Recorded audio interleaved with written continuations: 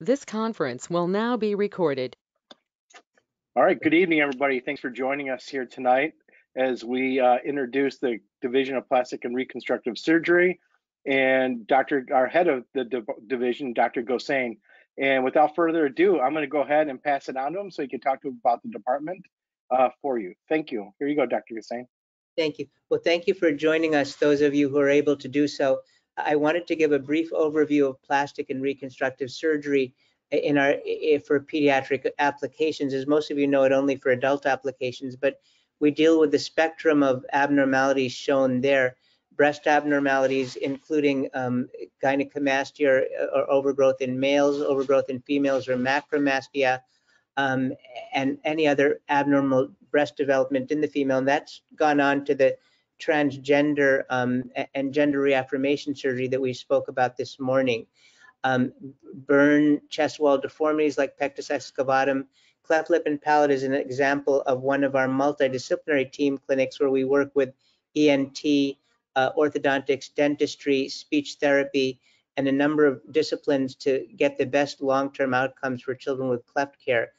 Vascular malformation shown at the last is another of our multidisciplinary clinics where we work with a number of disciplines, including dermatology, genetics, rehabilitation medicine for vascular malformations. Something we might not be aware of is cosmetic surgery in adolescents is something that we offer, particularly as people get towards the latter part of their teen years, such as rhinoplasty. Ear deformities we heard more about earlier with Dr. Yamada with microtia. I'm going to speak about facial paralysis.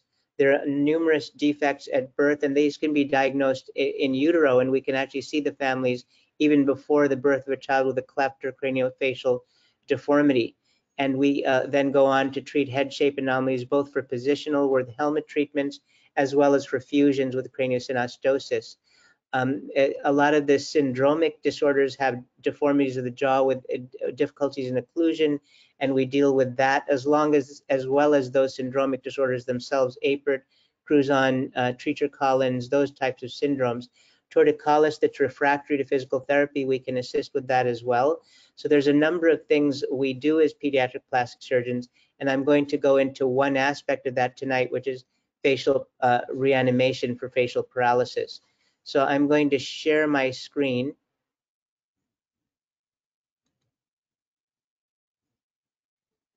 And we're going to just go through some of the problems that facial paralysis presents to us. Starting with improve the innervation of the free muscle transfer. When we have facial paralysis and it's long-standing, then we have to bring in new muscles because the muscles that normally animate the face, and particularly for smiling, are no longer available to us. They've atrophied. So we look at ways to bring in free muscle, and the most common donor muscle that we use is the gracilis muscle from the medial thigh, with the most common donor nerves coming from the other side of the face as a nerve graft, which we call cross-facial. Or if we do as a nerve transfer, we use the chewing nerve on the same side or ipsilateral side, and that's called the nerve to the masseter. The cross-facial graft, the advantage of that in coming from the normal side that has not been injured is that we have better spontaneity, because when we smile, we don't smile on one side or the other, we smile on both sides. The difficulty is that because it's coming across a nerve graft, it's a weaker innervation, as opposed to a transfer of a nerve, which can be stronger because we don't come across that intermediate graft.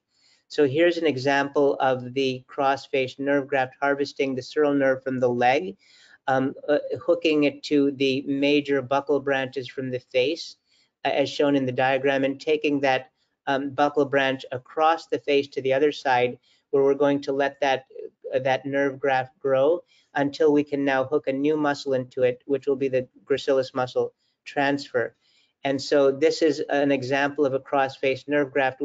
We're dissecting, if you see the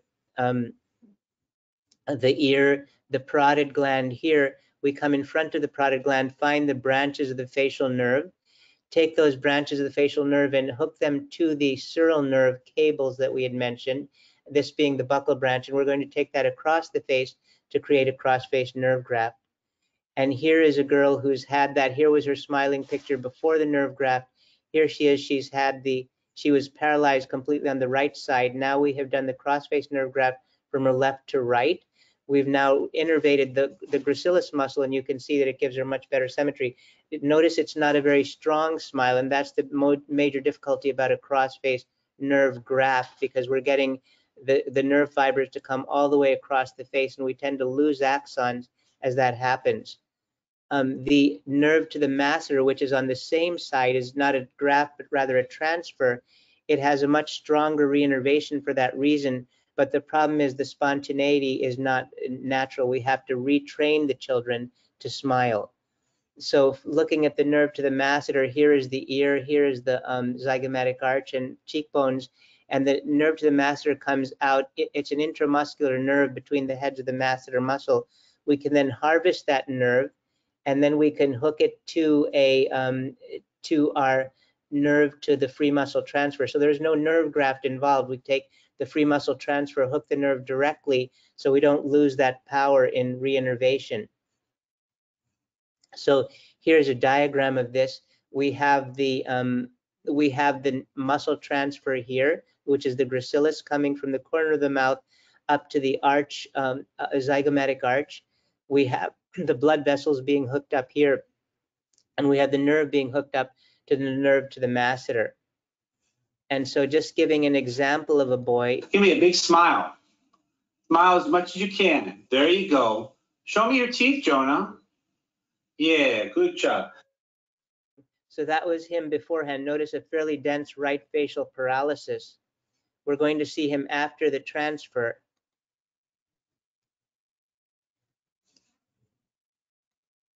Okay, now I want you to smile with your teeth closed. Bite down. Yeah, do that again. Yeah, big smile. Yeah, that's great, Jonah. Perfect, perfect. All right. So you can see that we have used that. This is all nerve to the masseter, innervating the gracilis muscle and taking that paralyzed piece and allowing it to move. What we now need to train him is to do that with spontaneity, and we'll talk about that in just a minute. So if you look at him, here was his best smiling picture beforehand. Here he is afterwards, and he still is in training to refine that so he can do it more spontaneously. These children often have eyelid paralysis, and we put a weight in his eye so that it's not to minimize the dry eye problem.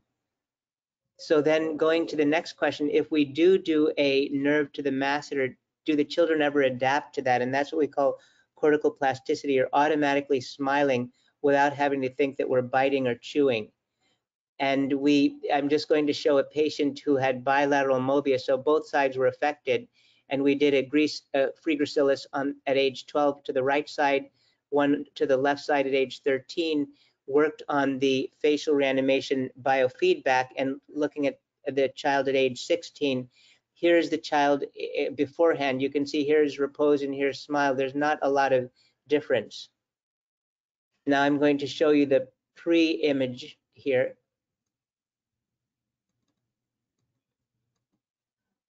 Okay, but yeah, this is not showing, but it'll just show that there's no motion there. I don't know if I'm going to be able to get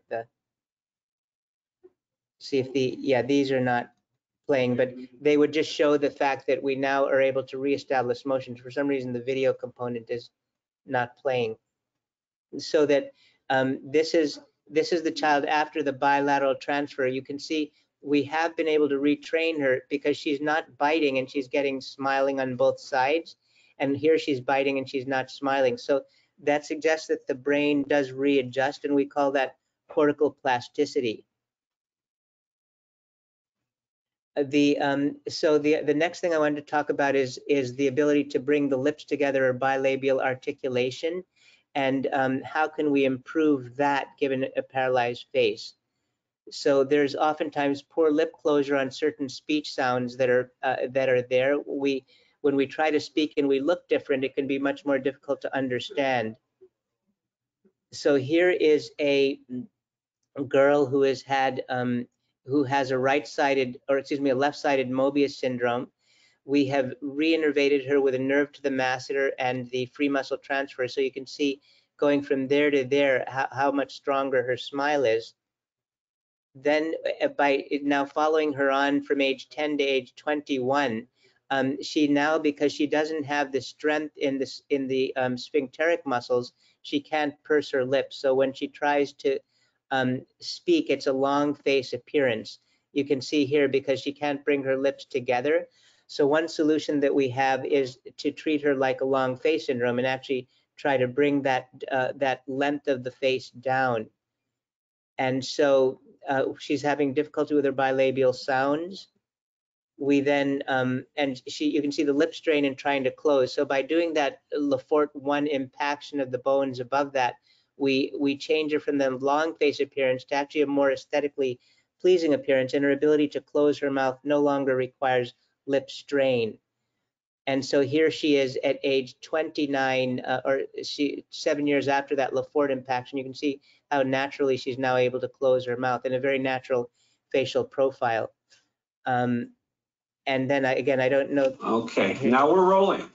Well, I'm introducing Anne Eversfield, who is now 22 years after facial reanimation surgery to the left face in order to use the free gracilis muscle transfer and nerve to the masseter for smiling. She's also now 7 years after a Lefort 1 osteotomy to improve her lip closure and bilabial speech sounds. So Anne, can you talk about how it felt to speak prior to the jaw surgery? Prior to the jaw surgery, I would say that I could speak relatively, I don't know, not coherently, but I think people could understand me and I felt comfortable. But with the lip closure, I think that's where I struggled. And in terms of the P, B, and M sounds, and possibly would try to casually,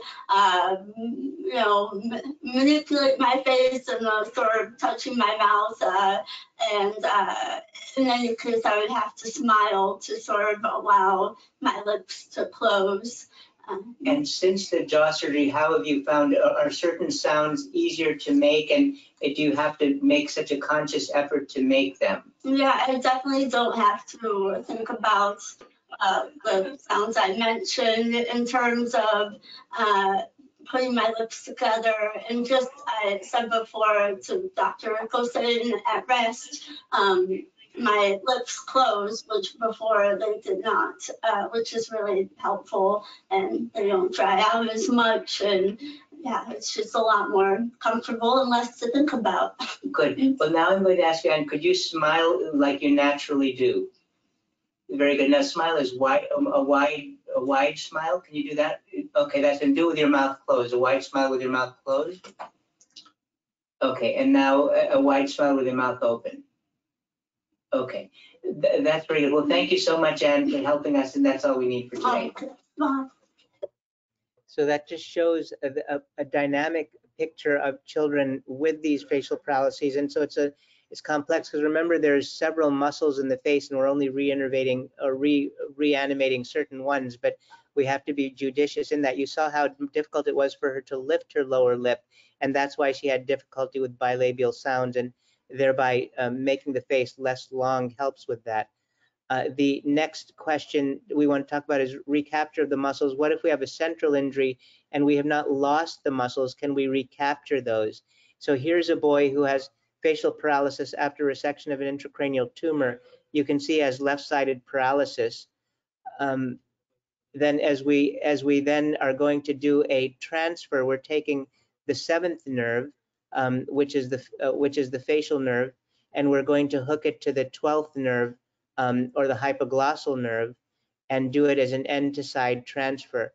And so that will just give us that facial nerve trunk, allow us to get at least nerve fibers into it to try to keep those muscles alive during the year that it might otherwise become paralyzed. So here he is, we've done the nerve transfer of 7 to 12, and we've done a cross-facial nerve graft from the left side to the right side. And you can see now, there he is at that point.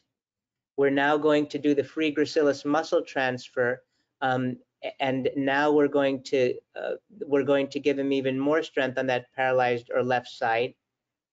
And there he is after the surgical therapy. And so you can see that going from that smile beforehand on the left side to that smile afterwards is from that free muscle transfer.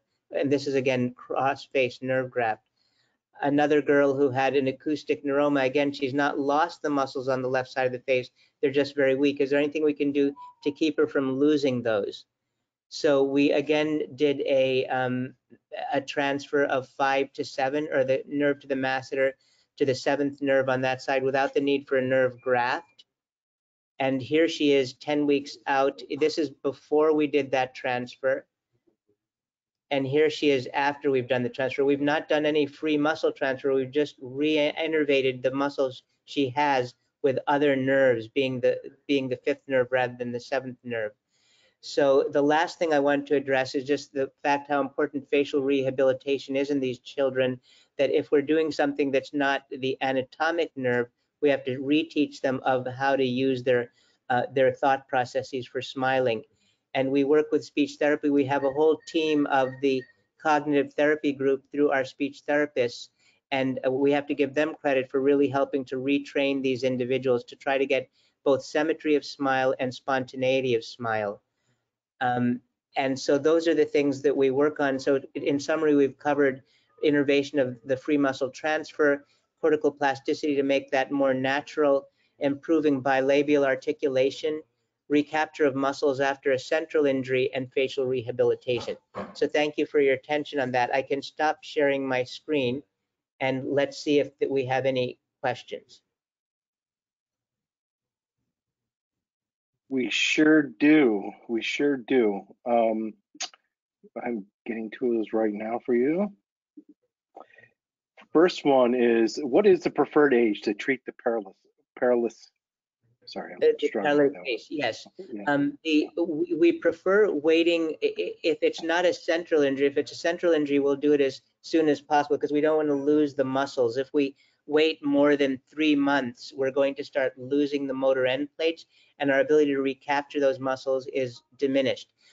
However, if the muscles are gone, like they're born without the muscles in a Mobius syndrome, then we wait till they're about 4 years old. And the reason we do that is so that the blood vessels and nerves are larger and increases our success of the transfer. Okay. Does the paralysis worsen as the kids get older? No, it stays. It will only worsen if they've had a central injury and we watch them and we start losing the native muscles. In that case, the muscles will get weaker. Our ability to recapture them is worse. But if it's a congenital paralysis, they're born with paralysis. With Mobius is one such syndrome. In that case, the paralysis doesn't worsen. So we can do it at any age. We like to do it in children because their ability to retrain and that cortical plasticity is much better in children than it is in adults. So the ideal age, if I had a child with Mobius syndrome, would be around age 9 or so, because we can have good sized vessels and nerves and still have the cortical plasticity. Mm-hmm. And how many years do you follow your patients? Well, for example, you saw the one patient that we followed her for 30 years. So we follow them as long as they will continue to be accessible to us. That's amazing. And there must be intensive speech therapy rehab. Yes, that's why it's so important for a facial reanimation team to work with our rehabilitation unit. And to give credit, Holly Mackamer is the therapist through the speech therapy group who's really been devoted to this. Laura Hincus Molinaro as well, and I credit them with helping us to get the best outcomes. Well, that's wonderful, and I just want to thank you on behalf of the physician services team. Thank you and Dr. Gangopadhyay and Dr. Yamada today for putting on these very helpful and important lectures this morning, this afternoon, this evening, and just talking about how important the plastic and reconstructive surgery is to our community. And with that, go ahead, please. Yeah, well, I think it's important, particularly to educate the pediatricians. They're the life source for our division, because that's from where our patients come, and to educate them on the fact that plastic surgery in children is very different from the cosmetic surgery and other types of things you see advertised. We don't advertise heavily. We go directly to the providers, and that's what the purpose of these talks is. That's right. Yes, and you're really changing the lives of these children. It's just so apparent from these talks that you've done today. You do beautiful work. Well, thank you so much. And it's really our passion. And so if there's anything we can do that fall in the realm of the expertise we mentioned, we'd very much like to work with you. Well, and if you want to work with Dr. Gosain, you or the Plastic and Reconstructive Surgery Department, they can be reached at 312-227-6250, or send them an email at plasticsurgery@luriechildrens.org. And if you're able to use Rapid Connect or Epic Staff Message, they can do it that way too. And just to remind you, Lurie MD is also an option for you. But with that, I want to thank you all for joining us here tonight. And once again, thank you, Dr. Gosain. Everyone have a great evening. Great. Well, thank you all for being here.